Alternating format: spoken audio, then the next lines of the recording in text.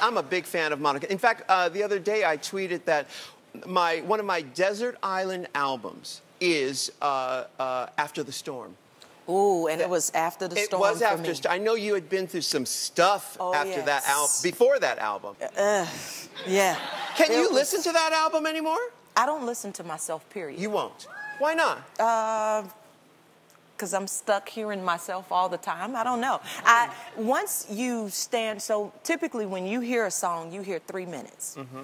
But for about 17, sometimes to 20 hours, I've sang the song repeatedly to record it as perfectly as possible for you. Yeah. So sometimes when I leave the session, I leave the session. You know, I leave it. Yeah. So, you know, the first time that I ever heard myself back on a regular basis was when I first met and fell in love with I don't know, do you call him your husband? What is he now? I don't know. Well, I don't know. I guess the law says he's still my husband. He would listen to me, all the time because musically he's one of my greatest supporters. Mm-hmm. And he would just tell me, like, you jam it. And he even found a backpack to wear to practice that would play my music. So that was the first time about 9 years ago that I started hearing myself back. And now what I'm forcing myself to do is to critique myself the same way. So I've just started where I'll listen to some things, but I haven't heard After the Storm since the storm was raining down. That is interesting. That's interesting. Yeah. What about Brandy and Monica? You listen to Brandy and Monica, The Boy's Mine? No. No? What's your relationship like now with Brandy? I listen to Brandy. Uh-huh. I just don't listen to Brandy and Monica. We've had 2 records together. Yeah. Over a 20-something year span. I think The Boy's Mine turned 21 last week. Yeah, yeah. Yes. Yeah. And the reality is that, like for me, Have You Ever is one of my favorite records of all time. But listening to her is super easy. I just don't listen to myself.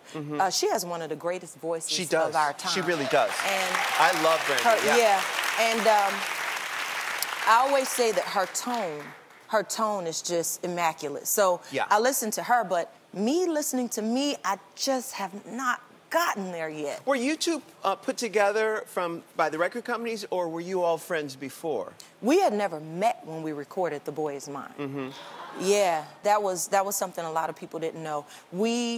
She was working on her album with Rodney Jerkins, and they already had the song written and produced, and so they called me. I'm out in Atlanta doing country stuff, and they had me come out here to California, and we recorded the record. That was our first time meeting. And did you guys maintain a relationship afterward? Not at all. No. We didn't maintain a relationship because once the song was released, that's when all of the supposed they don't like each other. This is that. Right. And then it was created to be even bigger by the skits, all of the different stuff that was happening that came with the song. But since in the song we were feuding, it basically kind of created that atmosphere, and it became almost like a real thing throughout teenage years. Yeah. But we're adults now. Yeah. Nobody got time to be fighting. Nobody got time for that. Yes.